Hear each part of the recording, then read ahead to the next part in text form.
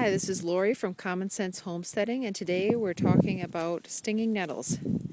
Now this is my nettle patch. It volunteered wild in an old manure pile, and if you look, you can see these tall upright canes. They were probably, like 8 to 10 feet tall. So they're taller than I am, and that's last year's growth. When I'm coming out here today to clear away the old canes to make room for an easier harvest for this year's growth. Now I'm going to move in here closer. There's Zorro. Wanted to check out and see what I was doing.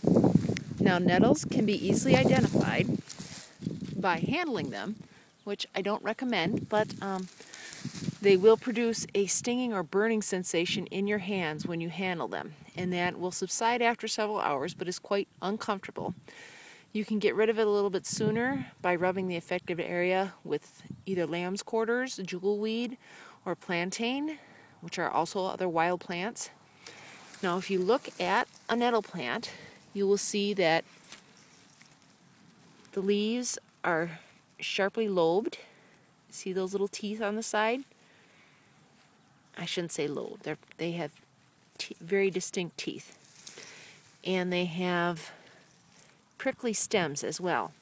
And I won't be handling these a whole ton with my naked hands because they will definitely get my hands stinging after a little bit.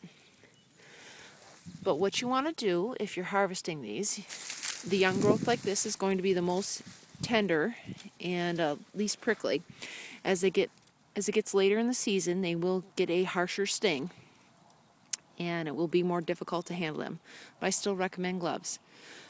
You can, at any time, you can harvest these just by trimming off the green growing tops, and then you take them in and you use them just like you would any other cooked green, like cooked spinach or kale. You want to cook for at least 10 minutes till they're nice and tender, and that will actually get rid of the chemical that causes the burning sensation, so they'll be safer to eat. And then serve them up with some butter or olive oil and salt and pepper, or season any way you like. You can pretty much substitute them for any cooked green in any recipe. And they also are very good for seasonal allergies. If you eat them regularly or steep them in teas, and to make a tea, you just take the herb and you pour boiling water over it and steep for 10 minutes and then remove the spent herb. And if you drink that regularly, it is known to help with seasonal allergies because nettles contain a natural antihistamine.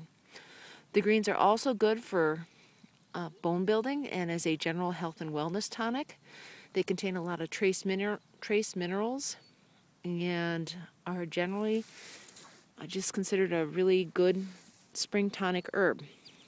So next time you see nettles, don't panic, just handle them with care and consider making them part of your regular foraging roundup. And that's it for today.